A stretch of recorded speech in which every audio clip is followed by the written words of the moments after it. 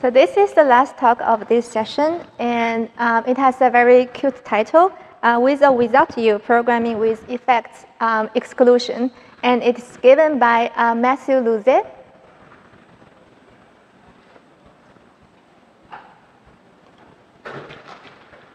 Yeah, please go ahead. Thank you. Yes, this is a joint work between Aarhus University and the University of Tübingen. I'd like to begin with a tour of some open source repositories on GitHub. And we'll start with this repository from Google. And what I'm most interested in here is the documentation. So if we look at this TypeScript example of code, it says the handler function must not throw any exceptions when called. We can take a look at another example here, libEvent, which is an event notification library.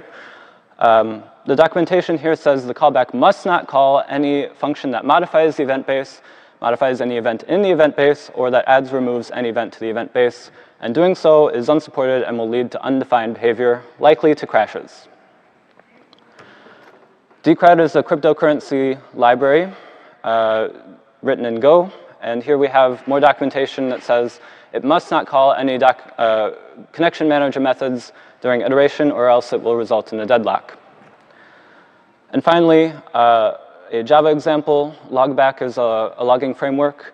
And it says implementations must not close the underlying output stream, which is the responsibility of the owning appender. So it's not hard to see what the pattern is here. In each case, we have some criterion saying that we can't do something. Can't throw exceptions, can't call a certain function or class of functions, can't close something. And the consequences of this are catastrophic for our purposes. We have undefined behavior, crashes, or deadlock. And to generalize what we have here, it's something that we've called effect exclusion, which is a condition for correctness which excludes the execution of a particular effect. And our goal for this research is to enforce effect exclusion at compile time. Now, effect systems already exist, and they're capable of doing this to some extent. Obviously, we can, with an effect system, annotate a function with the empty set of effects, which will enforce that it is pure. It has no effects. And higher order functions can also do this. Here we have an empty set in the parameter f, saying that the parameter f must be a pure function having no effects. And going further, we can say that a function has a single effect. Here, the say hello function writes to the console. That's its only effect, and so it has the console effect annotation. Sufficiently abstract programs need some sense of effect polymorphism. So this map function is a standard function for mapping over a list, but here it has an effect variable, which is the same on the parameter f as on the effect of the function as a whole, which means that the effect of the function as a whole is going to be the same as the effect of applying the function f once. And finally, we need this sense of effect composition. If we're going to be combining two functions, then the resulting function needs to be a function whose effect is the union, in some sense, of the two component effects. So this is all possible with most effect systems today. But it's actually not enough. And that's because there's a bit of a subtlety to our definition of effect exclusion. Again, it's a condition for correctness which excludes the execution of a particular effect. But implicitly, what we're saying is that we want to allow every other effect. And that's not something that's possible simply with the unions of sets of effects. What we really want is something like this, effect subtraction. We want to be able to say that we can have any effect except a particular effect. And so that's what we have here. We have this no-throw function, which takes in a function f as a parameter. And the annotation on the function f is ef, some variable, minus throw. So that means that the function f can do anything at all except for having the throw effect. And so this is what we propose to have at the type level. And if we take a look at the body of this function, we have a coordinating construct at the term level. So here we have something that does the same thing. we call f on the empty set of arguments, but we say that that execution is not allowed to have the throw effect. So we have this type level effect subtraction, and we have this term level without construct. And we can see that in action in a few examples. Here, we want to avoid blocking the UI thread. And we want to avoid blocking the UI thread because that leads to freezes or other undesirable behavior. And so this function onClick, we want to ensure that the listener that we register is not going to have the blocking effect. And so what we do is that in the body of onClick, we define our function L. And in the body of the function L, we execute the listener on some event E, but we require that that execution not have the block effect. And that means that when we try to execute onClick to register a listener, in the first case, that's OK. We've registered it with the do print line, which just prints to the console, but it's not going to block, at least in our system. But in the second registry that we do there, onClick, on this lambda, which will read a line from the console, well, reading a line from the console is something that can block. So this is rejected by our type system. As another example, we can avoid recursive event listener registration. So here we have another onClick function, but we want to prevent this onClick function from registering other event listeners. And to do that, we first associate with the onClick function the effect of register. And that means that anytime we call onClick, we will have the register effect. But in the parameter f, we required that that parameter lack the register effect. And so that means that any effect f, or any function f that we give to the onClick function, itself could never possibly call onClick, because calling onClick has the register effect, which is forbidden by the onClick function. And as a last example, I'll invite you to think back to 2021 and pretend that you're a Java developer who happens to be using log4j. You're probably worried right now because log4j had this major vulnerability where we were able to have remote code execution through networking and class loading. But if you were happening to using a system that had effect exclusion, and that effect system had networking and class loading as effects, and you only need a simple logger that did the simple logging tasks that didn't need networking and class loading, you could totally sidestep this issue, this vulnerability, by declaring a safe logger, which lacks the network and class load effects. I'll take a look now at the formalism. We've defined the lambda complement calculus as a simple lambda calculus augmented with a without expression, the same without expression we saw before. We have an abstract machine which executes the calculus, and we have a type and effect system which uses set formula-based effects. And we have Hindley-Milner type inference using Boolean unification. The syntax of our language looks like this. Most of it is standard. The two important parts are the do expression, which is what executes an effect f, and the without expression, which is what forbids an effect f from occurring. The abstract machine that we use has two components. First, the expression e that we're working on, and then a stack k. And that stack is made of frames, which are either let bindings or these without frames. And so a stack k can look something like this, where we have a bunch of let bindings and then these without frames. And from this stack, we can get our list of what's forbidden by the context by just looking at the list of frames that are all the without frames. We look at the effects that are forbidden there, and we get our forbidden effect set. The semantics of our system we can divide into three groups. The first group are those that do not modify the stack. And they include the standard rules for definitions and lambdas, where we simply substitute in the body of the lambda, the variable in the body of the lambda. But the do expression is more interesting. Here is where we actually enforce the effect exclusion. Here we're trying to execute the effect f. And in order to execute the effect f, we require that that f not be forbidden by the context. And if it is forbidden by the context, then we cannot advance. Of course, we also want to push these frames onto our stack. So when we encounter a without expression, we push it onto our stack, and same with a let expression. And once we've arrived at a value in our machine, then we can pop things off of the stack. So here I'll go through a quick example. This is the same onClick function that we saw before, where we forbid blocking in the listener. And we apply that to a function which clearly just blocks immediately.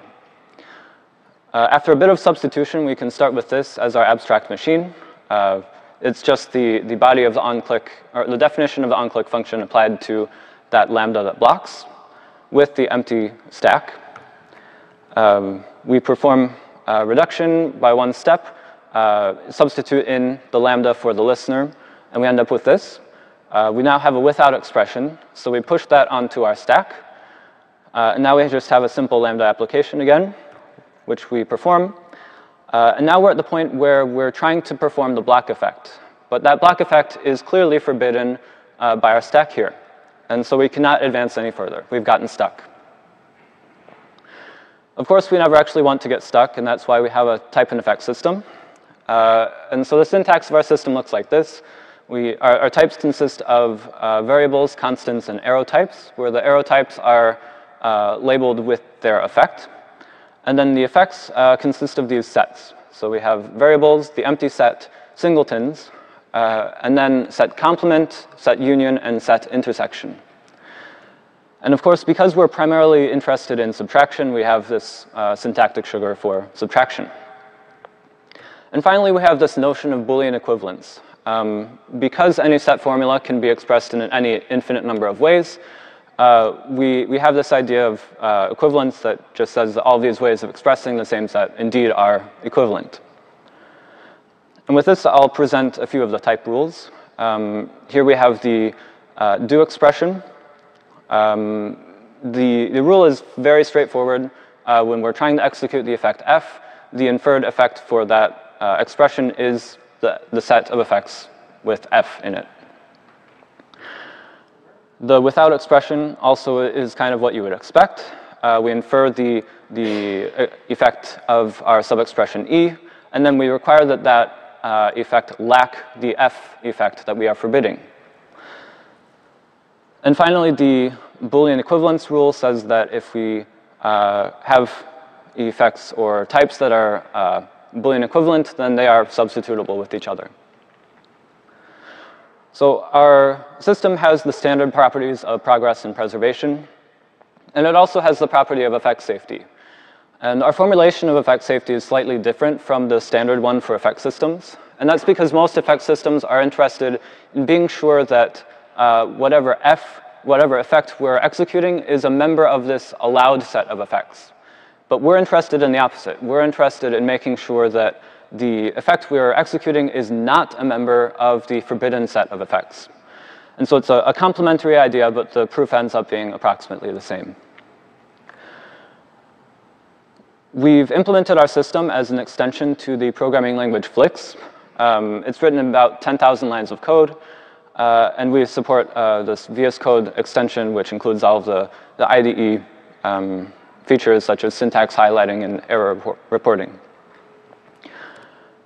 We've evaluated our system in a case study of 59 program fragments, for which we, as we saw before, they have some documentation expressing effect exclusion, but we've given them type signatures that will enforce the effect exclusion.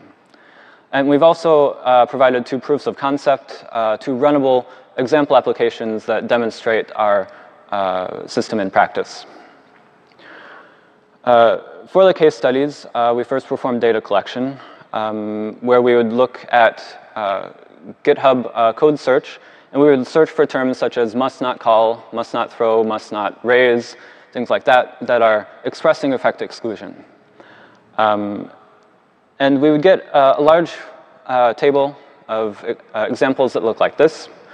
And I'd just like to read a couple of these to you, or just one.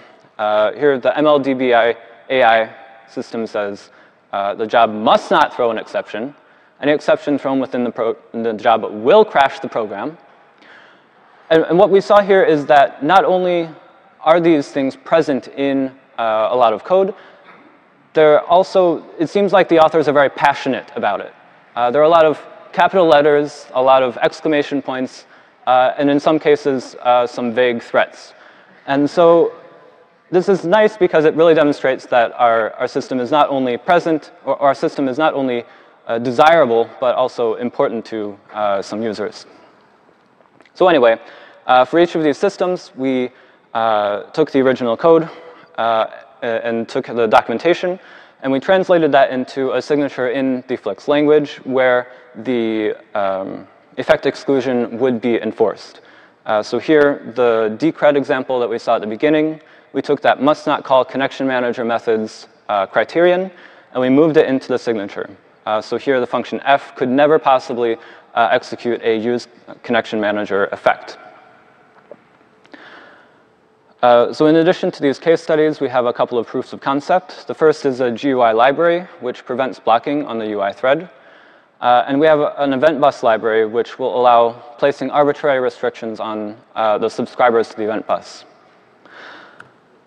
The GUI library looks very similar to the examples we saw before. We have this listen function, and in the body of the listen function, we require that the listener that we've registered does not have the effect block. Then when we use this listen function, we can give it a lambda that says print line, because that's a non-blocking operation. But we cannot give it a lambda that says sleep, because that would block, which is forbidden by the effect system. The event bus library is a bit more interesting, and that's because we have this type which is parameterized by an effect. You see that we have this event bus enum declaration, and its first type parameter is an effect parameter. And that's the effect that, of the function that is contained within the event bus. Then we have these two functions, non-blocking and non-throwing, which take in an event bus and enforce that that event bus lacks the block or throw effect.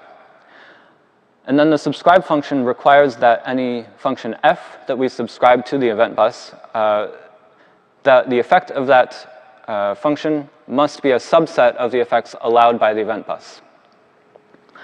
So you can see this in practice at the bottom. When we create the event bus, we declare it to be non-blocking. And again, we're able to subscribe a function that prints a line because that's non-blocking.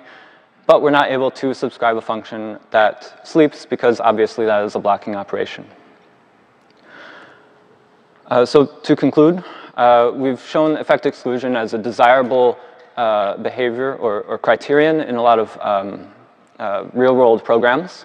And it's the forbidding of one effect while allowing all other effects.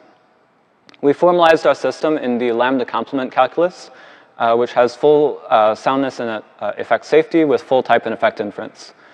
We've evaluated our implementation with 59 programs recast into Flix, and we've provided 2 example applications which show it in practice. This is an extension to the programming language Flix, so it's not merged into the master branch of the language, but if you're interested in Flix, you can find it at flix.dev. Thank you.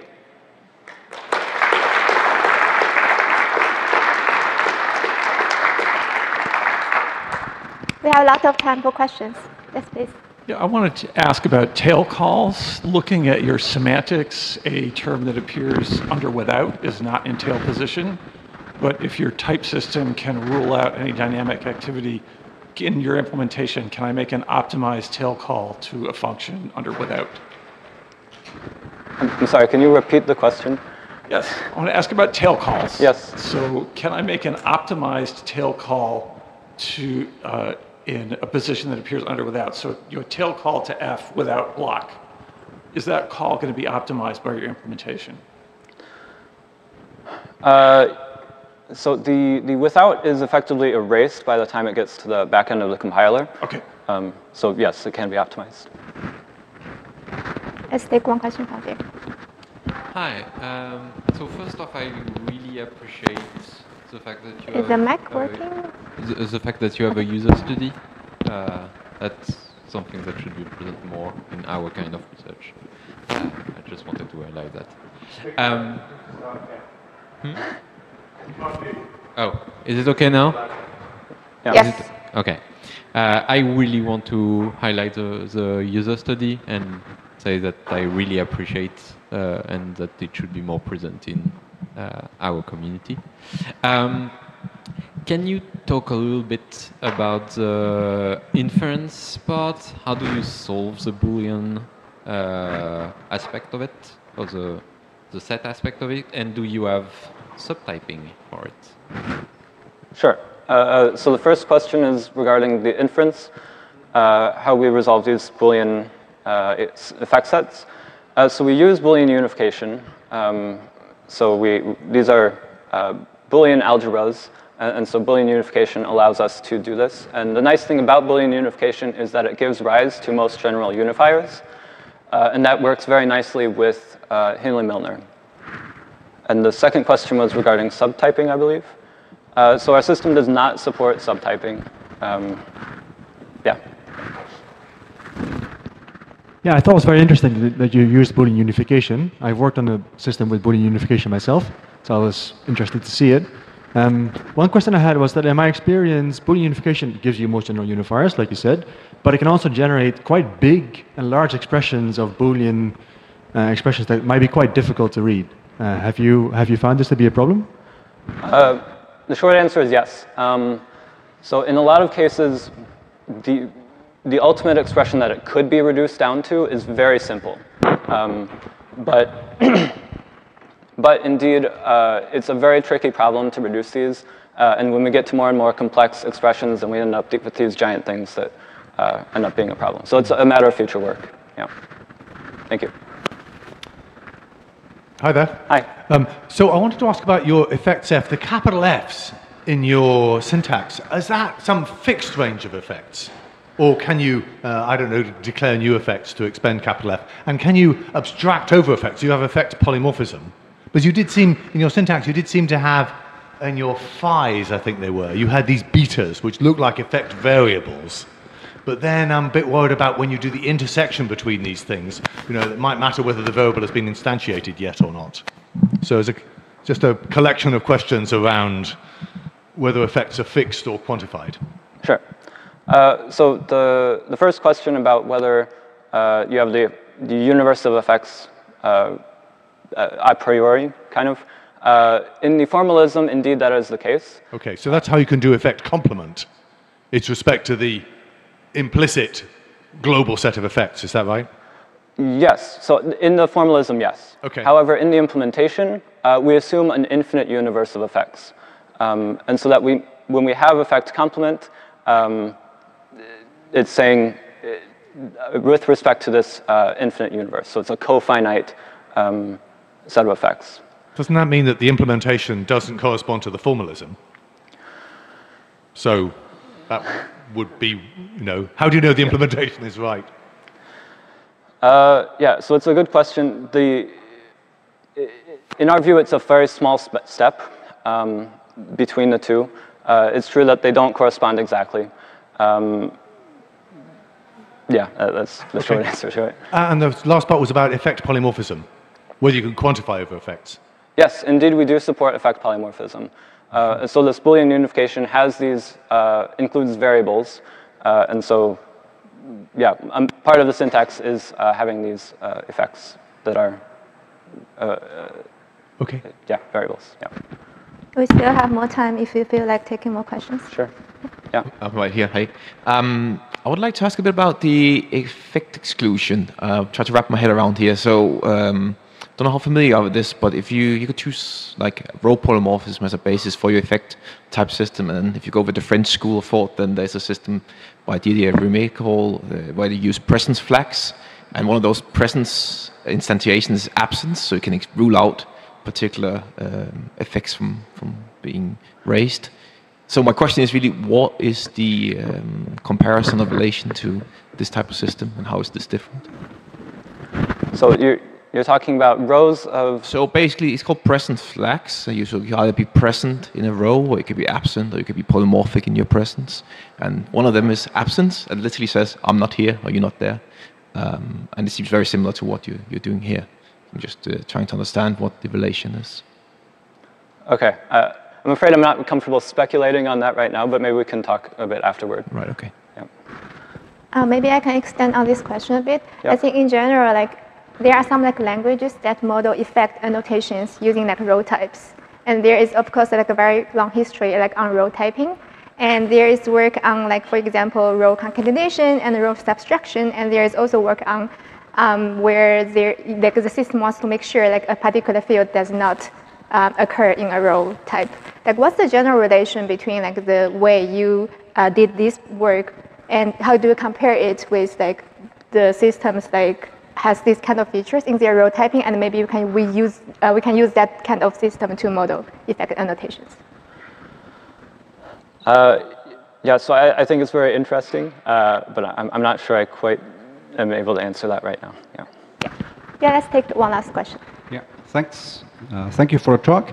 I'm wondering a bit about the granularity of effects. So in your syntax, effects seems to be somewhat constant. And there was one example with this connection manager where the documentation said something like, you're not allowed to call connection manager methods, and it seems to intend on this connection manager this pass as a parameter.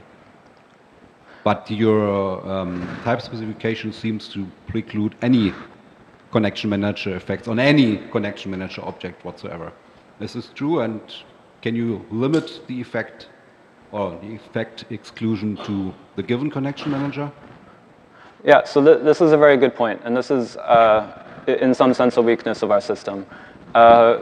Indeed, there are a lot of cases where we want to exclude only effects as they relate to a certain object or value, and our system is not capable of expressing that. Yeah, thank you. All right, let's thank the speaker again.